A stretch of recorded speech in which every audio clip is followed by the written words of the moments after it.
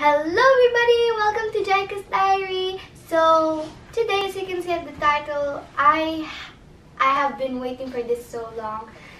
I finally have my Google Adsense!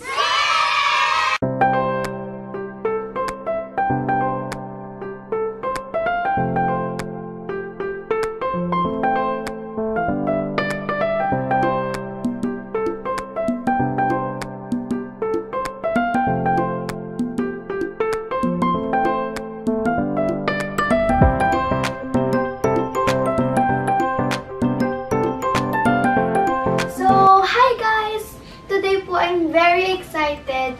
As you all know, ito po ang mga hinihintay ng mga small YouTubers like me. And ito po ang Google Adsense Pin. Yan po.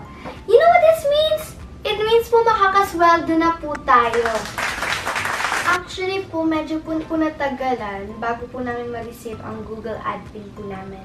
Kasi po, noong October 11 po, sinend po ni Google sa amin yung first pin. And sabi daw po nila na after 2 to 3 weeks, bago po ma-receive po ninyo yung pin ninyo. Pero po, we waited for a month and it did not come.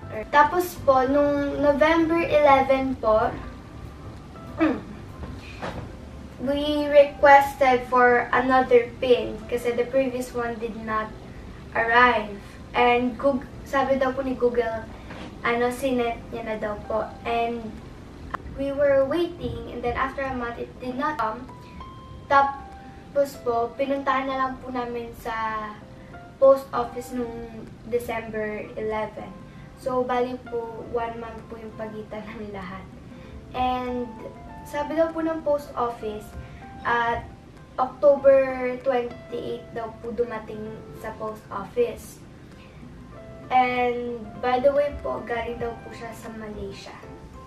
As my tip for you, puntahan niyo na lang po yung Google Adsense Pin sa post office after 3 to 4 weeks. Kasi po, it will probably be there already. And kasi this is only ordinary mail, hindi po siya registered. And wala po siyang tracking number. So, most probably, hindi po siya madi-deliver sa inyong bahay or kung nasa man po kayo. So, thank you guys for watching. And kung may nakalimutan man po ako, you may read it in the description box below. And other than that, or put your comments down below if I missed anything. So, thank you guys for watching. Goodbye!